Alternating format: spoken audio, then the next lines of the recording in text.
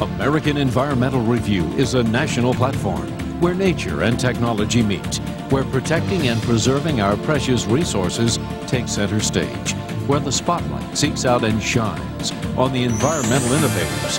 This editorial series, featured on public television, takes an inside look at the outdoors, explores how the decisions we make today impact each of our tomorrows. CMC Energy Services was handpicked as a featured guest.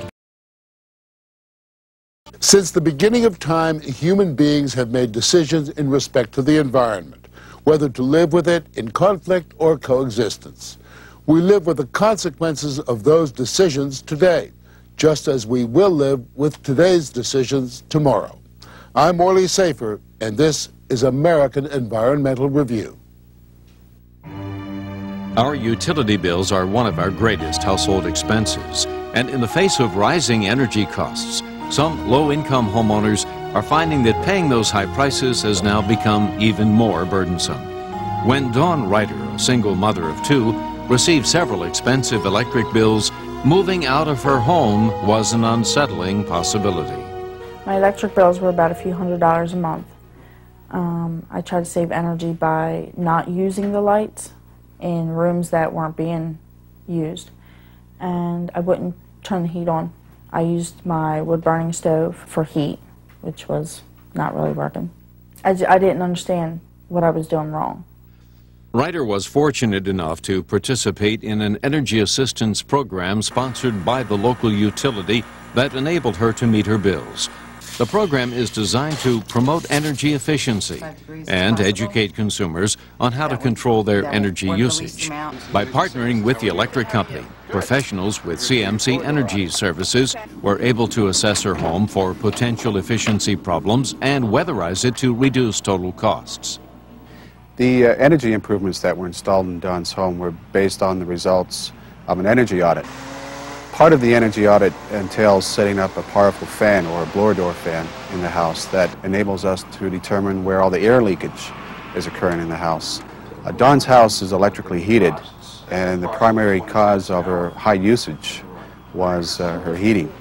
So we addressed the heating first, and in doing so we look at areas such as the attic, the crawl space, and we found that she needed insulation in both areas, as well as a lot of caulking and foaming, which is part of the air sealing that we perform in the house.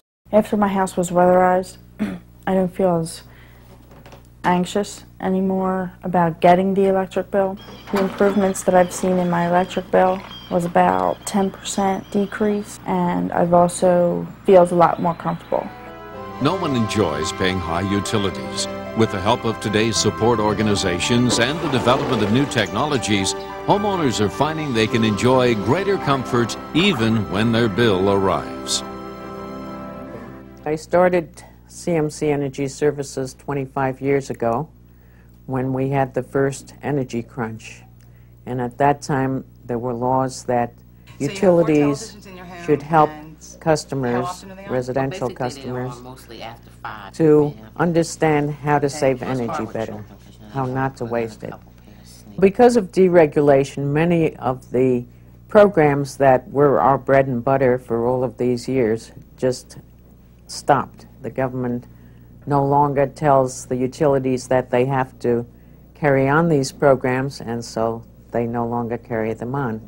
However, they're going in different directions, and we are going in different directions. One of the things we're looking at is that when people move to a new house, that's when they're most likely to make improvements, and that's when they should make improvements. We have a new program we're developing which is going to make this much easier for them, both in terms of giving them the information of what they should do, arranging for the financing, and helping them decide what's the best thing. The philosophy behind CMC is really that we spend an awful lot of our time working, and we might as well do something that we believe in. And I truly believe that improving energy efficiency is essential for a better life for all of us. Environmental technology is a rapidly advancing field, and as developments occur, you'll see them on American Environmental Review. Be sure to join us next time.